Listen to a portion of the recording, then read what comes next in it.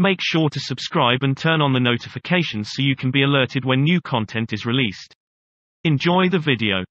So as you sit up straight and open up this channel to the brain, in one slow, steady breath, as you inhale, you're going to lift those muscles, perineum, front and back, up at the same time. So as you inhale now, you're pulling that energy and contracting these muscles, and you're locking that first center down, and you're squeezing, and you're milking this energy out of it. So it goes first center, then you follow your breath into the second center, and as you follow your breath into the second center, now you lock this one down. And the way you lock it down is you pull in your belly button close to your spine. You pull it in. So then inhale, first center, then you pull in the second center. You're still following your breath slowly and steadily. And then you pull it up into your upper abdomen, and you're locking down the center here. Now you're squeezing all three of these lower centers. And you squeeze these muscles, you begin to push that cerebrospinal fluid up. You follow your breath up into your chest, shoulders down. You follow it through your throat, straighten your spine. You follow it all the way up to the top of your head. Now, where you place your attention is where you place your energy. So you want that energy to move right to the top of your head. So then as you inhale, you bring that energy all the way up to the top. You keep following your breath. You lock all the way to the top. When you get to the top, now you hold your breath. And when you hold your breath, you contract those intrinsic muscles, and you begin to lift those muscles up, and you begin to compress those muscles, and you begin to push that cerebrospinal fluid up into your brain. So then, why do I ask you to inhale and hold your breath? Now, this isn't inhaling and turning purple and pushing. If you're doing that, you're doing it wrong. It's a slow, steady breath, and you follow that breath all the way to the top, either to the top of your head, or you put your awareness where that pineal gland is between the back of your throat and the back of your head. Now, when you inhale, that inhalation is very slow and very steady. It's not a big inhalation and pushing. It's a slow, steady breath, and you're contracting these muscles and coordinating it. You're following your breath all the way to the top of your head. And when you get to the top of your head, I'm going to ask you to inhale a little bit more, and as you pull up, you're going to lock these muscles down even further, and you're lifting them up. Once you lift them up and you have your attention either on the top of your head or the space that your pineal gland occupies in space, I'm going to ask you to lock those muscles down and pump, squeeze, or push. And I want you to push that fluid up into your brain by squeezing the muscles, not by holding your breath harder, but by squeezing those muscles. And I want you to begin to pump that fluid and begin to compress up against your pineal gland. A few last points. When you do this breath, you have to demonstrate a will that's greater than any program. You have to find a level of intensity or a level of passion that's greater than the body as the mind or any addiction to any emotion. You have to be inspired, inspiration, the movement of energy. Next, it's important for you to keep practicing. Many people, they do it once or twice and they say, nothing happened, I'm going to give up. But my question is, how long have you been thinking and feeling in these loops? And what is it going to take to begin to disturb that energy? So you begin to shake it loose. And once it shakes loose, and that sympathetic nervous system switches on, it's a moving freight train. It's a moving locomotive. And that energy is very intense. For some people, their body will do unusual things. That's information trying to be integrated into it. Don't be afraid of it. Just surrender into it. If your body does weird things, more than likely that's energy moving to the brain. If you have a lapse of consciousness, or you all of a sudden find yourself on the ground, that's energy moving into your brain. It's happened to me numerous times. It's a sign that you're getting close, or at least doing it correctly. We use the breath many times before we start our disciplines. Why? Because once this energy starts to move, and a movement of that energy, once it reaches the brain, is going to create a positive charge in the head, a negative charge at the base of the spine. And once it reaches the brain, now you're going to have an invisible electromagnetic field surrounding your body. And now your body is a magnet, and now you've liberated that energy that's been stored in there. That creative energy is now liberated for you to begin to create a new life, to heal your body, to have a mystical experience, whatever your desire is. So be kind to yourself and practice it methodically and slowly. And if you keep practicing it, just like any skill, it'll get easier and easier. Good luck. if the word meditation means become familiar with, right? Yes. Then, people say, oh, well, you shouldn't focus on the negative. Well, really? That's 95% of who you are. And you got to begin to dismantle or denature that old personality. And that means you're going to have to come up against the cravings that the body has emotionally. Like it's 8 o'clock in the morning and you're doing your meditation, you're normally in traffic and you want to get angry and your body's going, hey, you're off schedule. So let me just find something that's mapped in the brain that I'll bring up a past experience why you can feel a little anger. Well, now, once you become aware of that, now the game is on, right? Yes. Because now you're working to become conscious of that and not go unconscious again. And it takes an incredible amount of awareness. Yes. It takes a great amount of consciousness, and you can't have consciousness without energy. So you got to raise your energy in order to get to it. Otherwise, you're going to be consumed. Yes. You're going to return back, right? So if you start becoming familiar, so conscious of those unconscious thoughts, they would never slip by your mind unchecked by you. Now, that is when you really catch yourself, right? And the research shows that you can get better at this. You could actually sense the thought before it comes. So then you start firing and wiring new thoughts. You start thinking to yourself, who am I going to be when I open my eyes? Well, how am I going to make a difference in the world today? Who am I going to be? How am I going to love? How am I going to give? How am I going to serve? How am I going to contribute? What things do I want to really do today? And in the act of closing your eyes and just thinking about and rehearsing what you're going to do, your brain doesn't know the difference. And if you get caught up in it, you begin to install the neurological hardware in your brain to look like you've already done it. Now the brain's no longer a record of the past. Now it's a map to the future. You are priming your brain, and if you keep doing it, the hardware will become a software program. You know what that means? You just might start acting like a happy person. Well, there's no surprise there. You installed the circuits. Stress hormones arouse the body, so you have your attention on your body. Stress hormones alert the brain, so you're aware of everything in your environment, like an octopus with tentacles in all different directions. You got to control and predict everything in your life. And if you're living by the hormones of stress, you're always investing your attention and energy into the known future based on the past. So you're on a line of time here, in a timeline. So then, let's think about it. How are you going to make thought more real than anything else? How are you going to create from thought? Well, let's close our eyes. Let's disconnect from the environment. Less sensory information coming into the brain, less distraction, as you said. Let's play some soft music in the background. Let's stick some earplugs in our ear, whatever you want to do. Diminish sensory, but now you're sitting down. You're not eating. You're not tasting. You're not smelling. You're not feeling. So there's less sensory input coming to your body. So then now your brain waves begin to change. They start slowing down, and you move from this beta brainwave pattern where you're aware that you have a body in space and time, or your attention is on the outer world, or your senses are giving you information.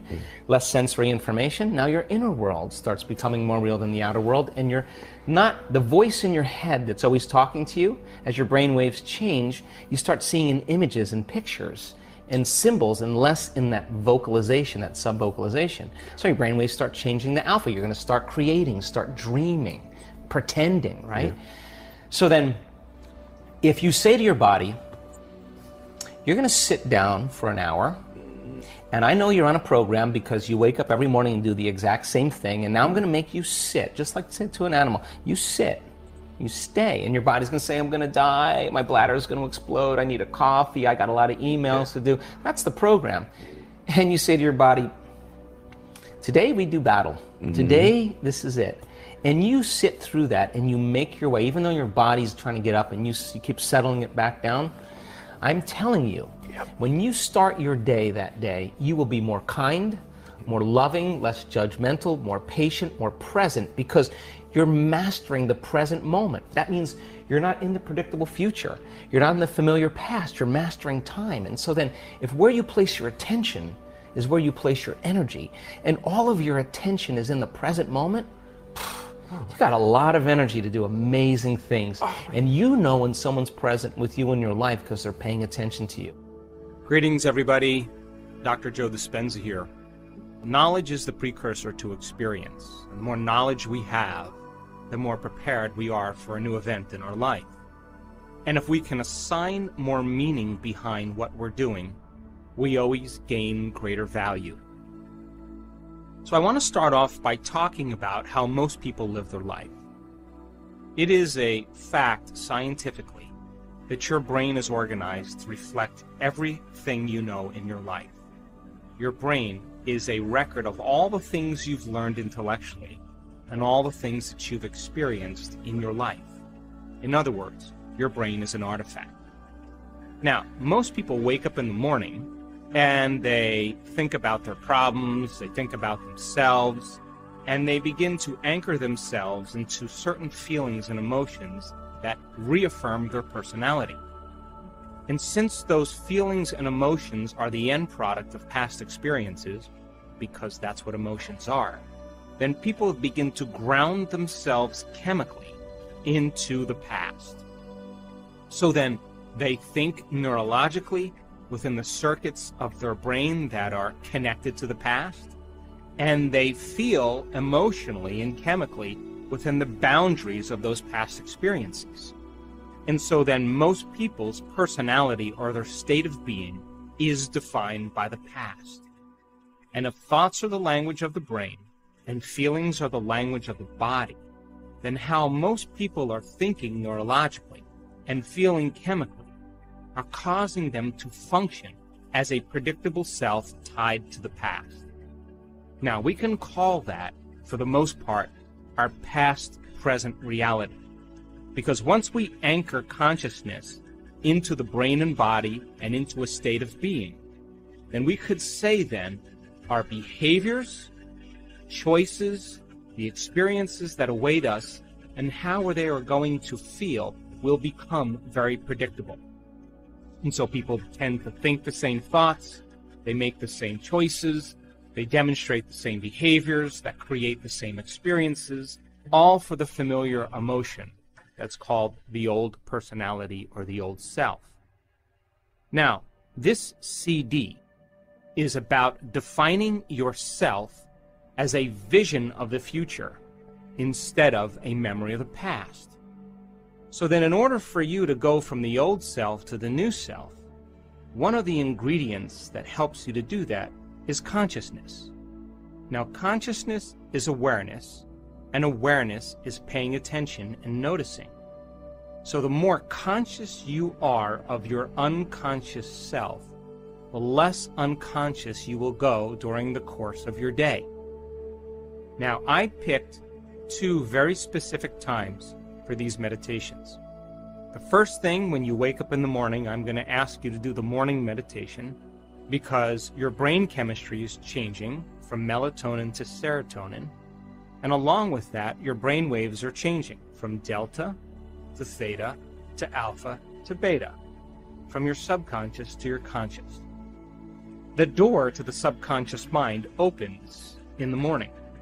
So if you begin to think about a new reality for yourself, you begin to think about a new experience that you would like to have, if you begin to contemplate a new way of being, and you begin to take some time out of your busy life and think about some future experience that awaits you, the mere process of thinking and contemplation is the building process neurologically in your brain.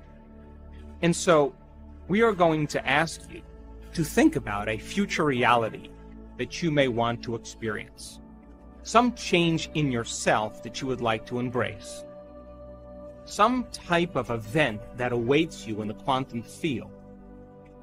As you begin to think about and speculate a new future event, the frontal lobe turns on.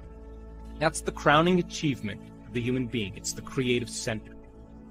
And as you begin to ask the what-if questions, the speculative questions, what would it be like?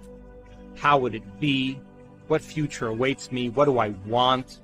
As you ask those frontal lobe questions, because the frontal lobe is connected to all other parts of the brain, like a great symphony leader, it begins to look out over the entire landscape of the brain, and it begins to select different networks of neurons that are connected to the things you've learned intellectually and the things that you've experienced as an event in your life.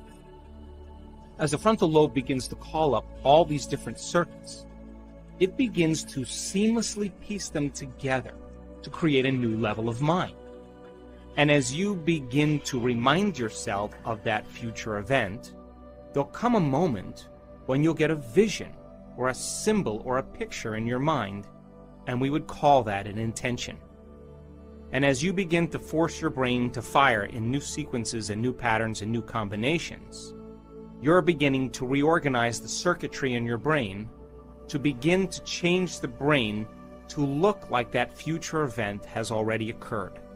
Now, your brain is no longer a record of the past. Now, in fact, it is a map to the future. As you begin to be defined by that vision of the future, you're moving into a future present reality. But that's not the end. Because in order for you to move into a new state of being, you either have to begin to experience the event emotionally. In other words, allow the thought to become the experience in your mind. And if thought becomes the experience in your mind, the end product of that experience is called a feeling or an emotion. Or, I'm going to ask you to teach your body emotionally how that future event is going to feel before it occurs. And as you begin to combine that clear intention with an elevated emotion of gratitude or joy or inspiration, of feeling unlimited, feeling empowered, your body as the unconscious mind begins to believe and accept that it's living in that future reality in the present moment, and you're beginning to activate and signal new genes in new ways so that your body is now living in the future instead of the past. So as the body moves into a new future present reality, your biology begins to change because now you're in a new state of being. Once you're in this new state of being, I'm going to ask you to think about the choices you're going to make, to review the behaviors you're going to demonstrate during this day. One day, one lifetime. What experiences await you and how they would feel. And as you begin to mentally rehearse what that future day is going to be like, the hardware program in your brain by repetition, nerve cells that fire together, wire together, begin to change into a software program. In other words, you're able to reproduce that level of mind easier and easier each day. I'm also going to ask you from this elevated state of being to remind yourself who you no longer want to be, to become conscious of the choices you're not going to make in that day, because the hardest part about change is not making the same choices you did the day before. And the other difficulty about change is that we go unconscious. So then if you're conscious of the thoughts that you are not going to let slip by your awareness that causes you to return back to the old self, if you're aware of the choices you're not going to make in this day, if you are aware of the habits and behaviors that cause you to return back to the old personality that's connected to the old personal reality, in other words, no longer blaming or complaining or talking poorly about somebody, whatever it is, and then you think about the experiences you're going to stay away from and the emotions that bring you to a lower denominator, I'm asking you from an elevated state, because you're feeling differently, to look at the old self instead of looking at the old self from a lower denominator and a lower level. So that process of being conscious of your unconscious self, that simple process, allows you to stay aware. That process is very significant. At the end of the meditation, once you're clear of that, I'm going to ask you to remember that intention and begin to think about how you would feel if that event occurred. And as you begin to elevate your state, I'm going to ask you to broadcast that energy into the field, for whatever you broadcast into the field is your experiment, its destiny. Then we will move back into that state of being one more time, and meditation will be over, and I'm going to ask you to get up somebody else. The second meditation is a meditation for self-correction. We will already be moving into different brain waves as nighttime comes along. Your analytical mind will slow down, your brain chemistry will change, your brain waves will change slowly from beta to alpha. And so this will be a simple meditation for you to review how you did during the day. Now, I want you to do this meditation just before you fall asleep at night. I want you to sit up in your bed or sit up next to your bed, and I want you to go through the meditation, and when you finish the meditation, it would be best if you could just lay down and fall asleep. That way, you're programming your autonomic nervous system and your subconscious mind even further into your future. And because your brain chemistry is changing, because your brain is changing in its circadian rhythm from daylight to nighttime, you'll already naturally be surrendering into this. And I'm going to ask you to review how you did. What choices did you make? When did you fall from grace? When did you go unconscious? How could you do something better if you had another opportunity?